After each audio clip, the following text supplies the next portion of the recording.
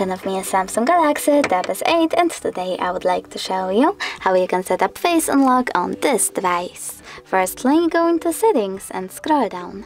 Now choose biometrics and security, tap on face recognition and enter your current login method. Then you need to read the disclaimer, choose continue and follow all of those instructions. Remember to keep your face in frame.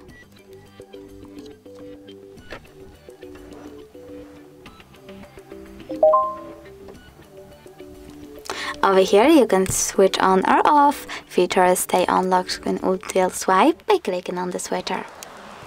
When you're ready, just tap done. Now when I turn off my screen and following that, turn it back on.